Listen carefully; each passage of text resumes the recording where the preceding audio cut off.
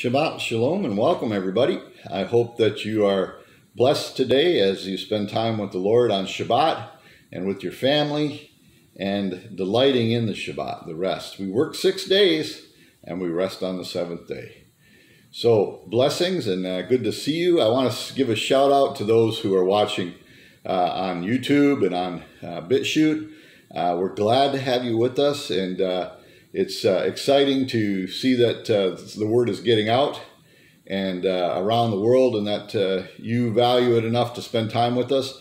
If you want to be notified, please make sure you hit the like button and subscribe, and let us know how that you appreciate the teachings. So this morning, I want to talk a little bit about 3 basic things.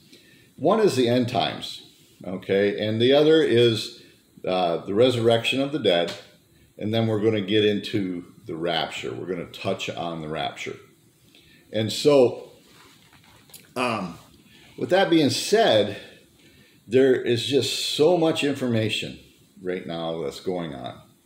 There's so much going on in the world as far as natural events. I believe that we are in the ramp up to the end times. It says in Scripture that there'll be wars and rumors of wars, that there'll be earthquakes and floods, and we see that on a daily basis nowadays because social media is so fast. Things just get out, and it doesn't take any time at all to find out about goings on in other places in the world. So we're definitely in that time where the information is so accessible. And I think that the Scripture kind of speaks to that it's, there'll be wars and rumors of wars. It's just happening. And so with that being said, I believe that we're in this ramp up time to the Great Tribulation, birth pains or times of groanings, what you might call them. But even now there's some things going on with the mark of the beast. And I'm sure there are those who would differ with me on their timing.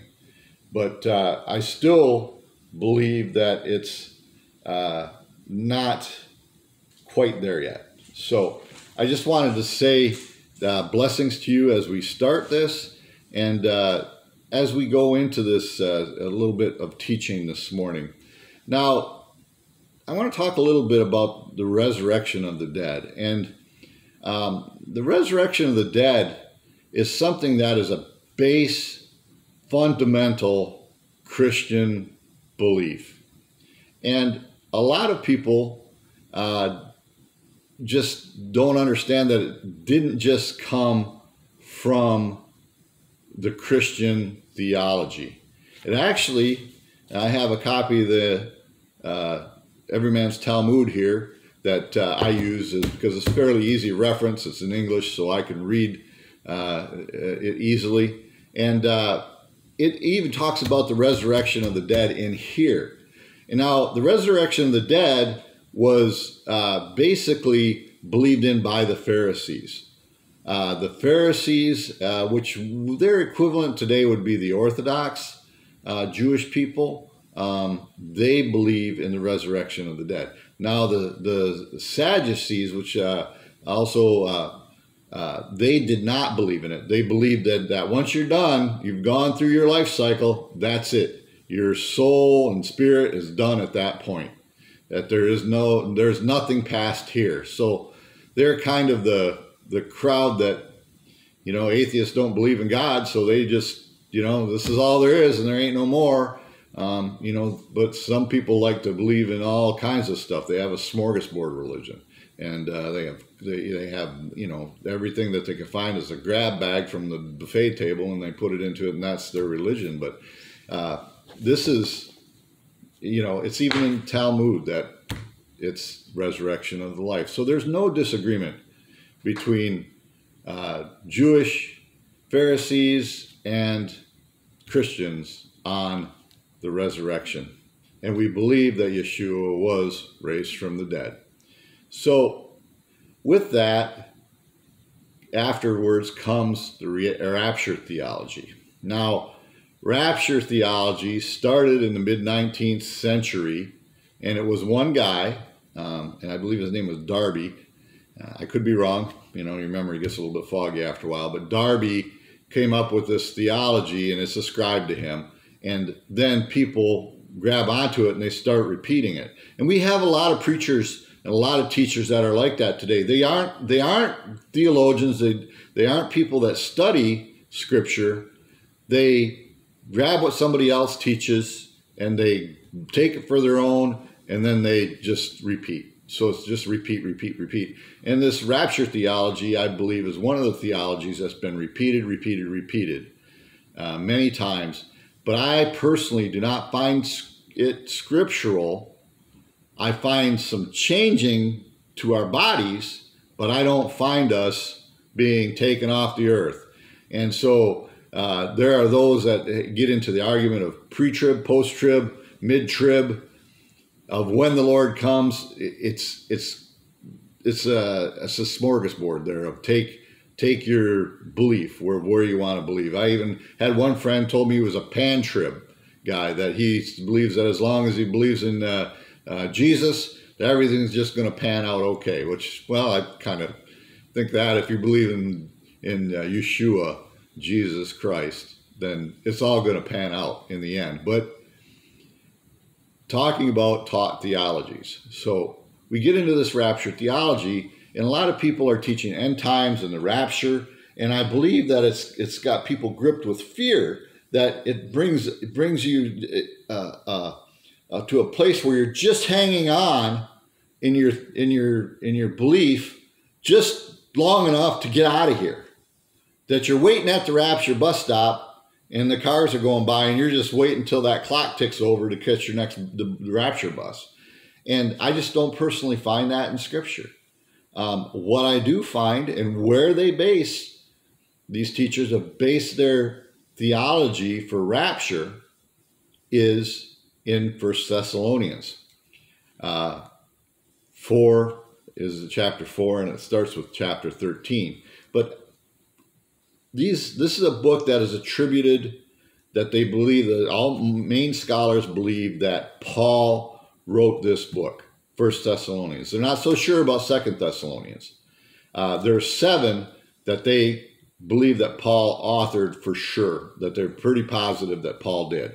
Okay, but you get the book of Hebrews, they don't know for sure. So there's 13 books overall, roughly a little over half they can attribute to Paul with certainty, modern scholars. Okay, so that gives us a preface. So here we are, we're 1 Thessalonians chapter 4, and I want to read this scripture to you because I believe that it's important to have understanding and that you have to be grounded in the Word when you're sharing these things. So, brothers, we do not want you to be ignorant about those who fall asleep, or to grieve like the rest of the men who have no hope. So what's the hope? We believe that Yeshua died and rose again. So we believe that Yehovah will bring with Yeshua those who have fallen asleep in him. So this is 1 Thessalonians, and it's verse 13. And so it's talking about Yeshua being resurrected. Okay? So Yeshua was resurrected. According to the Lord's own word, we tell you that you who are still alive, who will be left till the coming of the Lord. So the Lord is there and was there, and he was resurrected and he ascended. Now they're waiting for a second return. So Paul's acknowledging the second coming of the Lord, that the Lord is going to come back. Okay? Well, if he's coming back to the earth. He's coming back here. Okay? And it says, for the Lord himself will come down from heaven with a loud command, with the voice of the archangel, and with the trumpet call of God. And the dead in Yeshua will rise. Okay? First. They will rise first. So those that have passed away will be with the Lord first. After that, we who are still alive and are left will be caught up together with them in the clouds. So it says them in the clouds. So that means all those have gone before us, those have passed, will be caught up in the clouds. Okay? Together.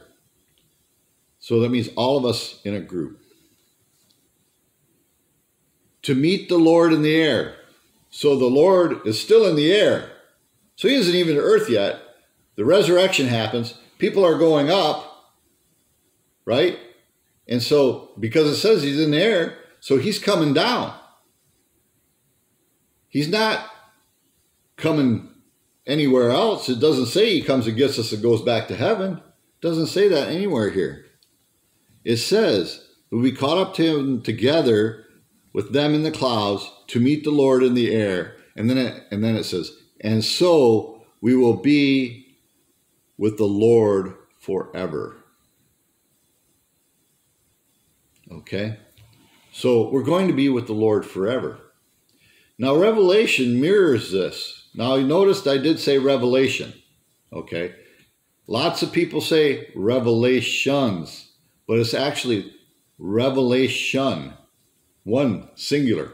Revelation of Yeshua HaMashiach, the Messiah. The revelation of Jesus Christ. So it's not a bunch of revelations. It's one revelation. And it reads in consecutive order as how it will happen as you go through. If you read Revelation, you'll discover that. Okay. So this is what they base the rapture theology off of. This scripture, that we're caught up in the air. But he says he's coming down. Okay? Revelation also says that the Lord will come back on a white horse, right? Come back on a white horse with all the armies of heaven. That's all. That's not some. So all of those who are with him already will be coming down from heaven with the Lord on that day. He's going to come down to Jerusalem and set up his kingdom. Now, there are those of you, I'm sure, that believe that Israel doesn't matter. The Jewish people don't matter. But that's not true. Yeshua is coming down. He's going to establish his kingdom on that Temple Mount. That'll be the seat of his government. Jerusalem will be the capital city of his kingdom. So it does matter. It does matter to him. And so, with that being said, scripturally, I cannot say that I find any basis for us going up with the Lord. We'll be with him forever. But I don't believe that it matters whether you're pre-trib or post-trib or mid-trib or no-trib. I believe that you have to understand what the scripture is saying in context. You can't take it out of context. Paul is talking about the resurrection of the dead.